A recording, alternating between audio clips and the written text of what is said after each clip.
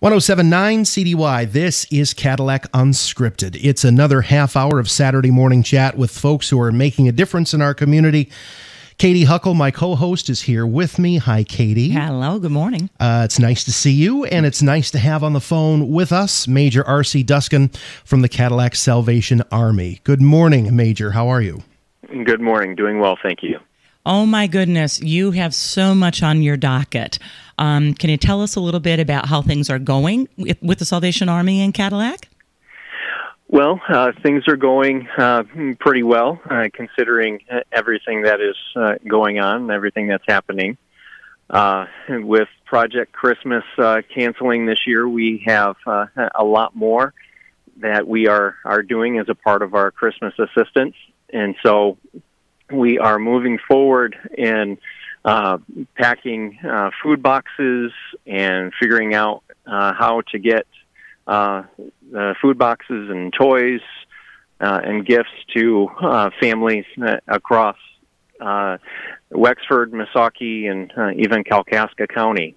With that, it's just figuring out the best way to do it with COVID and everything else. So we're working to do some deliveries. We are working to have some folks pick up, but it's all kind of a drive-through situation to limit contact. And besides that, we have bell ringers out and just trying to do what we can and raising the funds that we need for everything that we're doing, even beyond just this Christmas season. RC, for our listeners that don't know, Project Christmas was canceled, and the organization, the event folks, came to the Salvation Army, and you took over. And the logistics behind this, I mean, Project Christmas helps hundreds and hundreds of families that are struggling with their Christmas dinner, with hats and mittens and coats and gifts and appliances. And it really was a Christmas shopping, one-stop shopping for families, which we can't have now.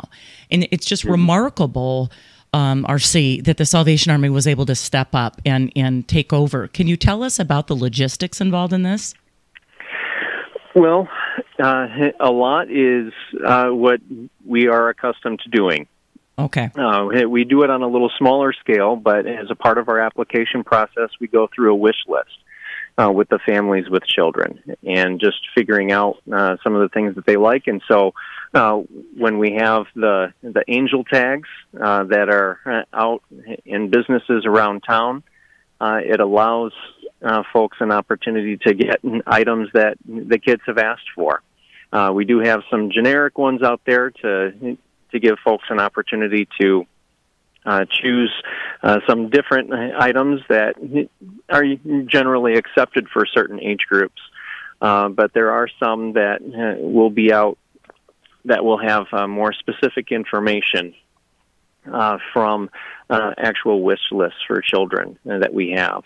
But matching up these gifts, matching up these families with the donations that are coming through, whether it's even through the Toys for Tots boxes, it is a big task, and we've already started that process of sorting through some of the toys that we've already received, working with Project Christmas, and they are continuing to help us through this and being able to provide some support and manpower to be able to make it happen, but also some in-kind gifts as well, whether it's some food items or even some toys to help us in meeting this monumental need that we are experiencing this year. Sounds like incredible collaboration is coming together here. Can you give us an idea of about how many families have applied? Well, as a part of our process, we took what the folks that had already signed up with Project Christmas. So we started with that group, and many of those that had signed up with Project Christmas and were not receiving toys was a much easier situation for us. And so we have not reached out to them in particular at this time, because we're looking to be able to still provide them the food and a delivery situation, just like Project Christmas was going to do. I see. But for all the children, we had to call all of those families.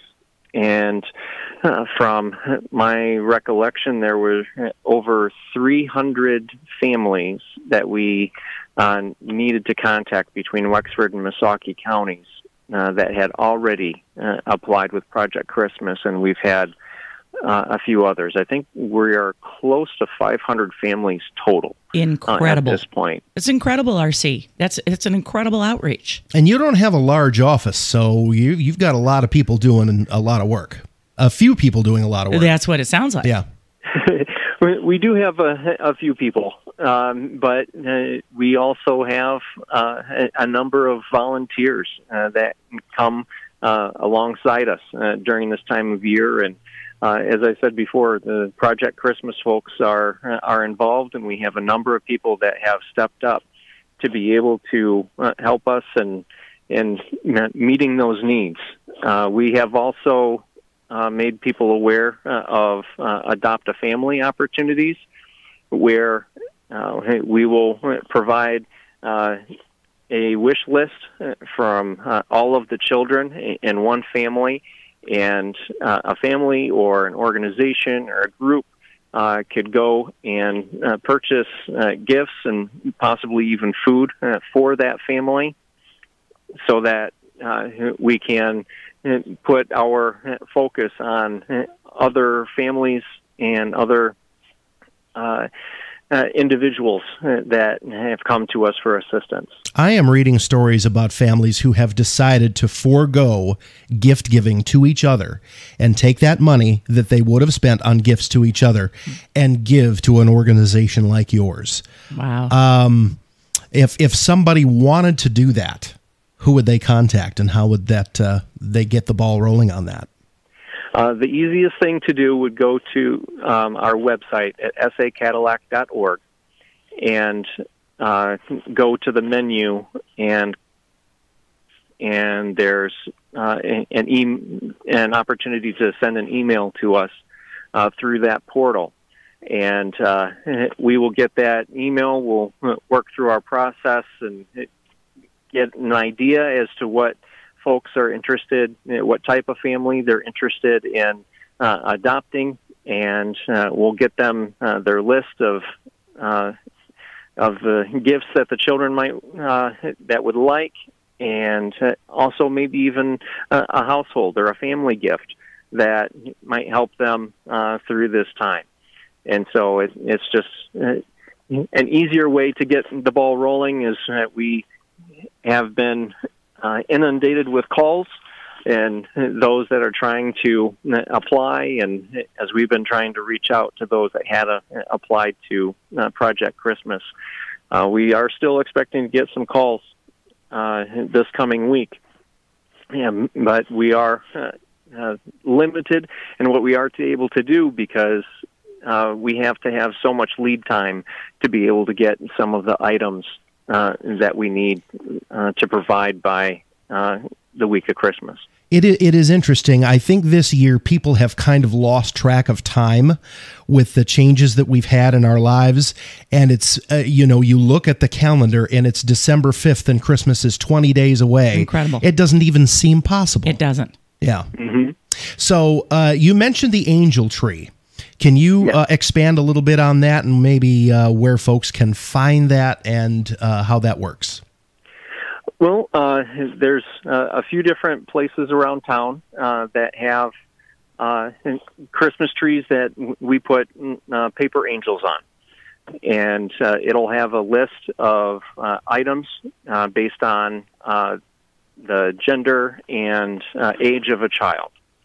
And it will have their wish list on it, and they can take it off of the tree and go and purchase those items and then get it back to us. And whether someone would want to do it through the Toys for Tots drop boxes or bringing it to our office, either way would work. One other thing that we have this year, and cooperation with Walmart is we have an online angel tree through their registry for good. And so it allows people to go online and make their purchases, and it'll be mailed right to us. So folks who are concerned about COVID and don't want to get out and go shopping, they can go online and search for the Registry for Good for the Salvation Army in Cadillac, and they can go through some of the items that we've requested and make their purchase, and they don't have to leave the computer. Excellent. That's great that you threw out that option. I bet you're going to have a lot of folks take advantage of that. What did you do when your organization decided, okay, we're going to take this Herculean effort on? How did you staff up with your volunteers, Sergeant? Did you start making phone calls or send out an email saying we need to, load up with volunteers, or what did that look like? Well, we have had a number of volunteers that come and help us as a part of the Christmas season in particular. Okay. And we've just said, this is where we're going, and let us know what your availability is. But even as a part of the different things that we went through last Christmas, we had a number of partners that stepped up and helped us, and we're able to call on them again. And our partnership with Project Christmas over the last number of years is strong and continues to be strong, and so we have their support. Even though they had to cancel their event, they're still very much involved in what we're doing and able to make things happen so that families are not left out in the cold during this Christmas season. Amazing work. One of the most significant sounds of the season to me is the Salvation Army bell. Absolutely. And RC, we're going to take a break, and then we're going to come back and we're going to discuss the Salvation Army bell ringers and maybe how our listeners can assist in that. But first, we're going to take a break, and we'll come back with the second half of Cadillac Unscripted, sponsored by Independent Bank and RE/MAX Central Marianne Quist on 107.9 CDY.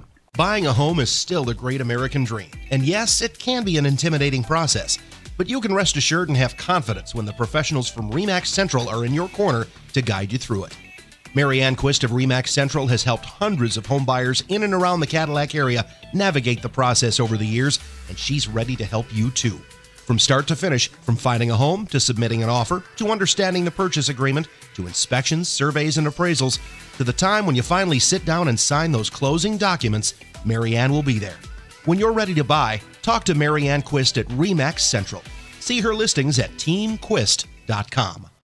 Back to Cadillac Unscripted on 107.9 CDY. Big thank you to our sponsors, Marianne Quist of RE/MAX Central and Independent Bank. We're with RC Duskin, Major from Cadillac's Salvation Army here in our wonderful town, doing wonderful work again this year.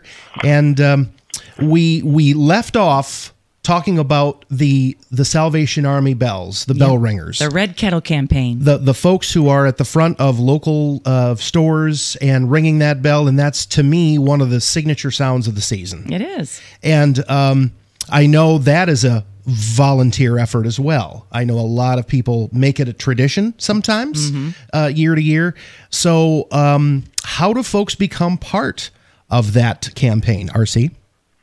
The easiest way is to go to registertoring.com. Okay. And you search for pick Cadillac in the drop-down menu, and we have a number of store locations here in the Cadillac area.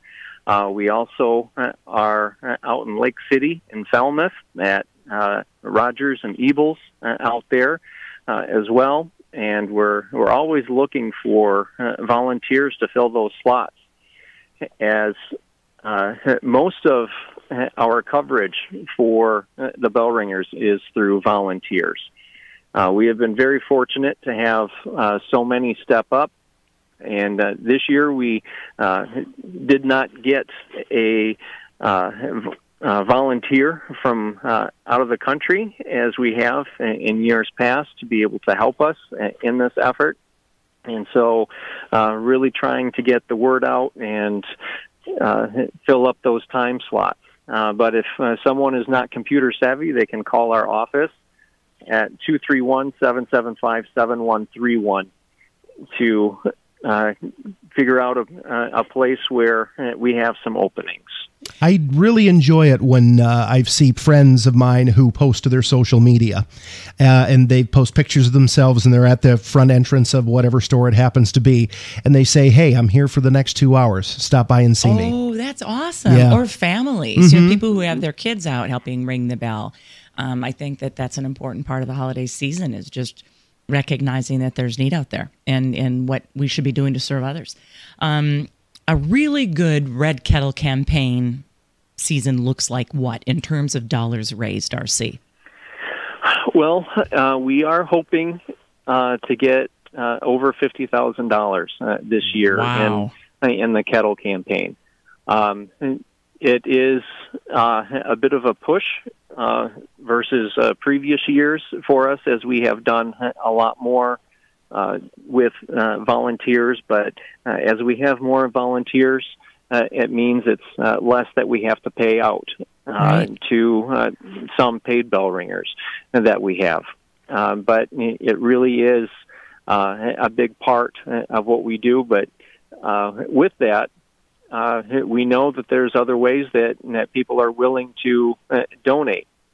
And whether it's through our direct mail campaign or people just sending us checks, there's all of those means. And even this year, as a part of the Kettles, we do have some electronic options, as we have QR codes and NFC bump items on each of the stand signs. So that people can make a donation through Google Pay, Apple Pay, or even through credit card through the website that will come up through either of those. You're pretty high-tech, RC. I like it. There's no excuse. I can't take credit for it because it's been a national push, and last year we pushed it out and didn't see much of a response. But with everything that's going on this year, sure. We'll have to see what it'll do. But I know that it's been a pretty big situation throughout the country. Well, there's no excuse not to give now. To be able to have this available, right? There's no excuse for folks not to give, because they can get online at Walmart, they can get online at your website, they can go to the Kettle itself and scan and do it that way. Or, I mean, the way I'm looking at the math on this is if everybody bumped up what they typically put in the Kettle by a little bit, knowing that maybe there's going to be less ringing, then maybe that would help, meaning the average donation bumped up a little bit. Mm-hmm. That would definitely help in making that push. And even with some of the stuff going on with the coin shortage that people are saying, I believe, from what I have seen from the Kettle so far, there are a number of more bills that we are seeing that are coming through. So we are very thankful for the generosity of the community and being able to put all of that forward and making things work for us to be able to raise the funds. But at this point, we're still pretty far out from that, but we still have 20 days before Christmas. So lots more opportunities.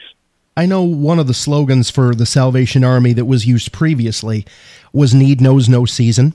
And that causes me, in my mind, to go back about 8.5 months.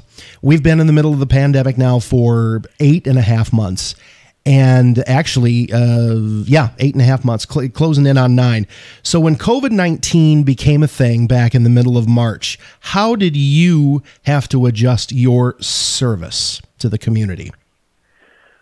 Well, we had closed our office to the public, and so we were not doing any walk-in service. But we were still available by phone, email, and even fax to be able to help people with what they were needing. Fortunately, there were some moratoriums set, so we didn't need to do as much with some of the utilities or even the rent that people were needing. But as those have lifted, we've seen a bit more need, a number of more people coming through. So we haven't ever shut down the office, so we've been available. Our food pantry has been a drive-up pantry, so we're doing our applications over the phone. And if we are needing to do an interview, doing it that way, or as someone is sitting in their vehicle and we come up to the window and have a conversation. But they are able to come through the back of our building, and we'll have the food box and we'll put it in the vehicle for them so that we can avoid some of the contact so that any issues might be alleviated through the potential for interaction, physical interaction with people. RC, it's interesting as you talk about rent and utilities and ringing bells, and of course everybody knows about your store. You meet every need, it feels like, feeding people, clothing people, heating their homes, paying their rent. Can you tell us about the philosophy of the Salvation Army? You're not operating in one lane. You're in so many different categories of human need. We are. And it's a three-legged stool is what one of our generals, one of our international leaders has said, is that meeting human need is the thing that we are most seen for and maybe most known for.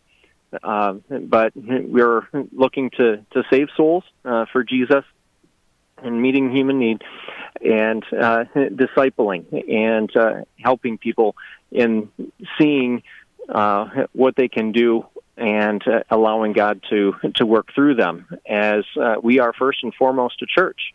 The reason why we do what we do is because we love Jesus.